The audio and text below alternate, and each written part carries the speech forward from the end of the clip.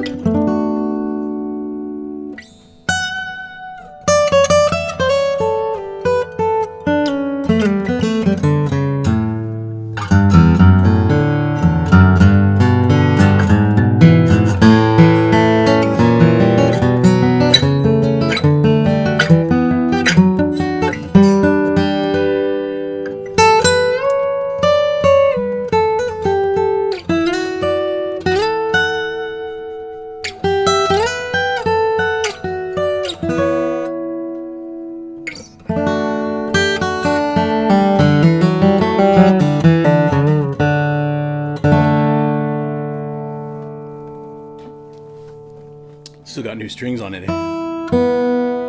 Stretch things out here. This Nautilus is made with European spruce. I'm not sure what region it came from because I bought it as part of a lot of wood, and the region wasn't specified. All the spruces that are sold as European spruce are the same species, but they are dependent. Their names and marketing is dependent on the region they came from. I think this is Carpathian, but I don't know. It just looks like a lot of the Carpathian wood that I've used so much, and it's beautiful, even grained.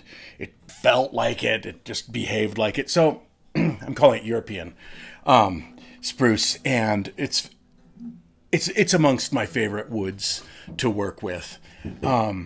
And the back and sides are East Indian rosewood. Nice, like old growth stuff. You know, it's not the gray-green, greasy gray-green stuff you see on budget instruments.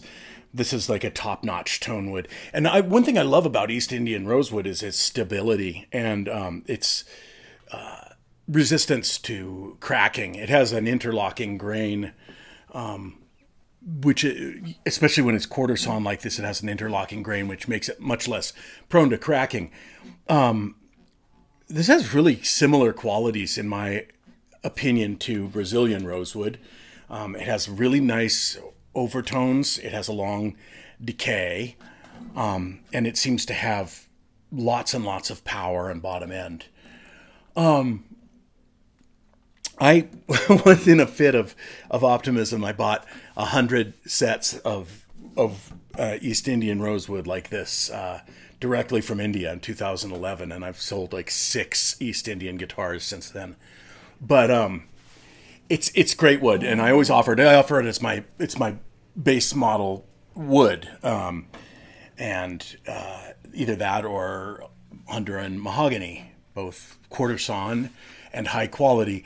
But most people go for like Brazilian or something more exotic. I think East Indian is looked down upon unjustly because it's been represented by quickly grown, modern, like second and third growth stuff that really isn't very charming at all. Let's see, the rest of the stuff on here is ebony, the binding, the bridge, and the fingerboard, and the buttons on the Shirtler tuners. So, you know, this is sort of my my tried and true recipe for a Nautilus. I love this guitar. It's nice and lightweight, as Nautiluses go, and it's going to go off to Sam, its new owner. My second Sam in about a year that bought a Nautilus. So the Sams, they eat this stuff up. Let's see. I'll play something else and then get out of here.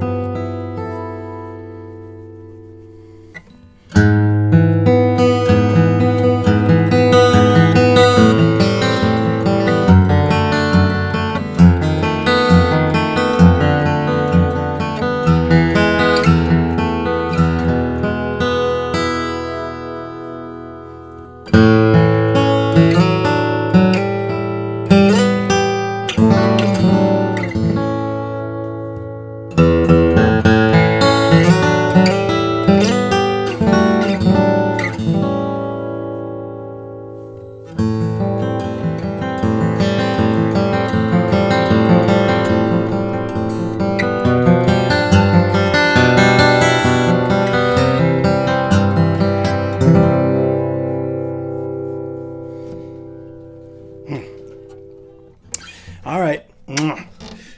Well, there's another one hot off the presses. And I'm starting a brand new Brazilian and Carpathian Nautilus tomorrow. So I'm getting lots of practice making these babies, and I think the recipe is good.